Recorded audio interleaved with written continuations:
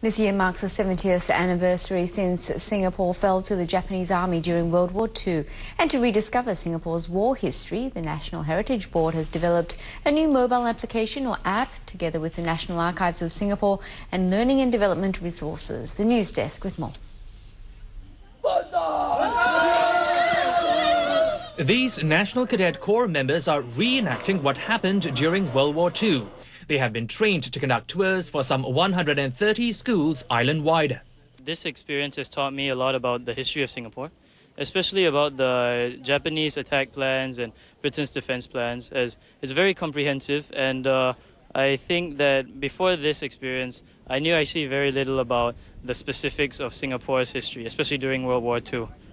Through the Battle for Singapore app, users are taken on a learning journey to experience Singapore's war history.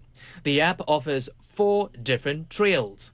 For example, in the Western Trail, users discover historical sites in places such as Labrador Park, Fort Siloso and Bukit Chandu. Upon completion of each trail, users are promoted in rank and get the chance to unlock weapons.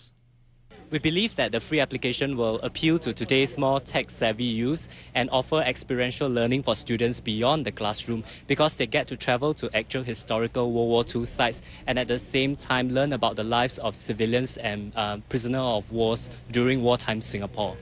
I previously conducted trail for my cadet when I was Commando OCS. I didn't quite connect with them. So the idea came to my head that I should make use of technology and those that are place-based, such that only when they go to the ground, the GPS will trigger the content. The app is available for free download at iTunes.